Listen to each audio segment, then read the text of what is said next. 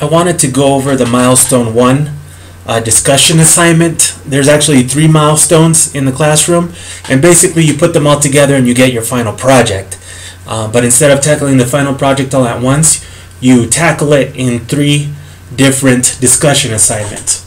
So the first one's going to be in Module 2, and it's going to be down here, Final Project Milestone 1, Introduction. This assignment is due on Thursday. All undergraduate discussion assignments are due on Thursdays by default, so please keep that in mind. I want to draw your attention to this link, Milestone 1 Guidelines and Rubric document. Students have a really tough, some students have a really tough time understanding this page. I think it just scares them, and there's lots of words and lots of itemized lists.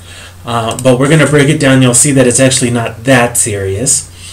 From here, you'll want to click on Provided Lists. This will show you the articles that you can choose from. All the articles are here. And then you can open them up in another page here. Here's the main thing about the milestone projects. Here's the main thing about the final project. You need to read your article until you understand it. It's not going to be easy for most students. So it's not like sitting down and reading a magazine in a waiting room. It's kind of dense and heavy reading, but you have to read the article until you understand it. I can't stress that enough. You can't just eyeball the instructions, then eyeball the article, close your eyes and chuck the ball down the field and think you're going to, get an A. It's not how it's going to work. It's going to make it hard on you, and it's going to make it hard on me as I try and grade your assignment. So that's the first step.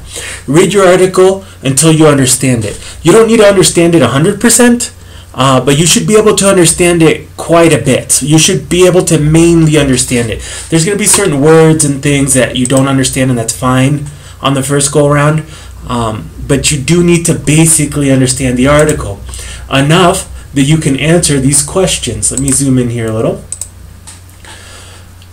For the Milestone 1, you basically have 3 main things that you want to address. 1, identify the specific focus of the research. In other words, what was the study about?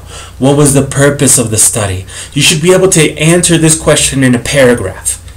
Also, describe the characteristics of the population being studied. For example, what was the sample size? Did they look at a classroom? Did they look at 1,000 people? Did they look at 15 people? How big was the sample size? What were its demographics? Were they broken up by male and female? Were they broken up by education? Were they broken up by age? That's what you want to be able to answer in a paragraph. 3, evaluate the research questions of your study. Did the researchers suggest hypotheses for their research questions? To what extent are these questions significant and why? You should be able to answer these questions. If you basically understand your article, you should be able to answer these questions. Here's the sample final project. Now you might be thinking, whoa, where'd the cover page come from? Well, let's go back to the instructions. Here's the due date, Thursday, which I mentioned. There's also requirements to reply to your classmates. But notice down here, guidelines for submission.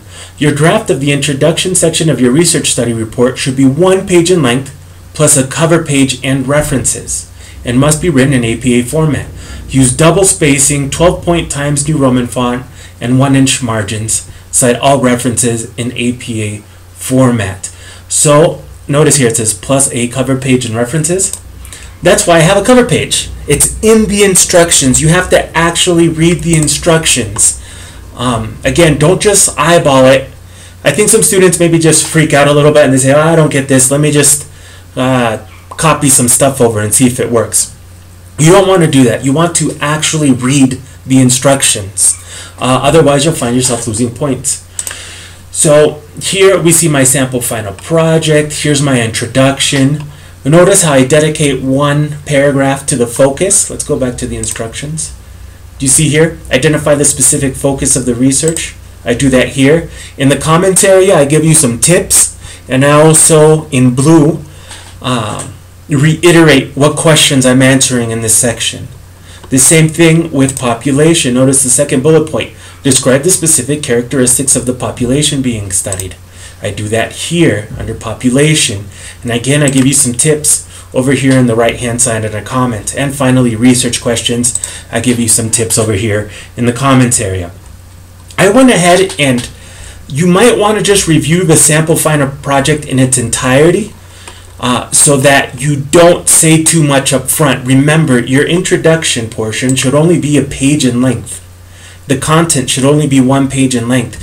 Students, because they don't see the full picture, sometimes they get into Milestone 2 and Milestone 3 as they're addressing Milestone 1. You don't want to do that. You want to stick to the specific questions being asked in the introduction portion. Focus, what was the focus of the study? Population, what was the population in the study? Research questions, what questions came up in the study? And again, you get more detail here in the comment section. And then, of course, I do encourage you to look ahead a little bit just to see where you will be answering other questions. But don't get too stressed out about looking ahead, because some things we will address later in the course. For example, outcomes.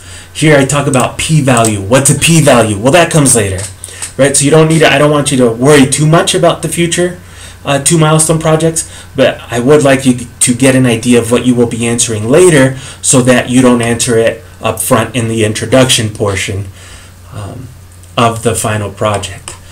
So that's it for this video. I will have a video for the 2nd milestone project and a video for the 3rd milestone project as well.